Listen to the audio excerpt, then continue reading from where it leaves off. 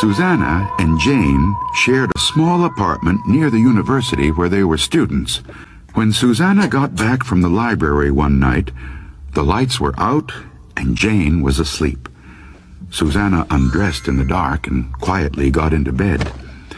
She had almost fallen asleep when she heard someone humming the tune to the song, "Oh, Susanna." "Jane," she said, "please stop humming. I want to get some sleep."